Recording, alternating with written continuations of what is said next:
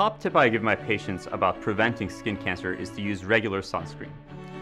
Sunscreen applied regularly on your face and your body is a sure way to make sure that UV lights are not damaging your skin.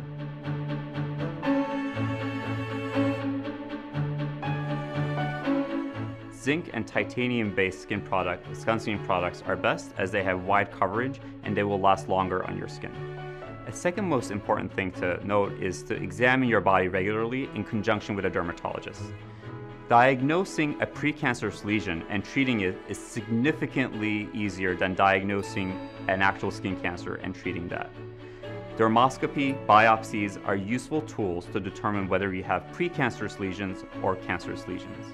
So sunscreen and regular exams by a dermatologist are the top two things you need to know about preventing skin cancer.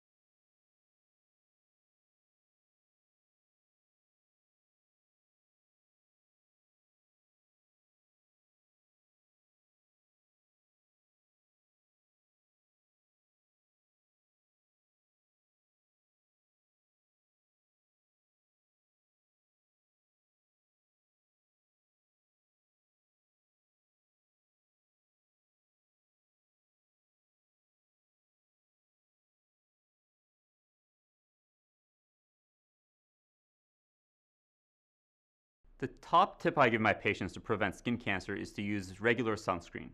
The amount and type of sunscreen you use will determine how much prevention you get from the UV rays that cause skin cancer. Zinc and titanium-based products tend to have much wider efficacy and will last longer on your skin. A shot glass full of sunscreen on your body and a teaspoon of sunscreen on your face is generally adequate coverage to protect you from UV lights. The second important tip to keep in mind is to see a dermatologist to make sure all your moles are examined.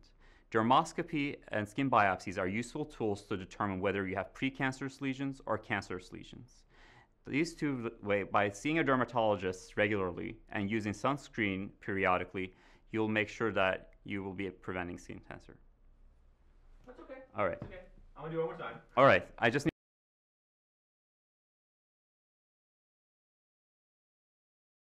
Spotting a changing or new mole on your body is a sure way to prevent skin cancer.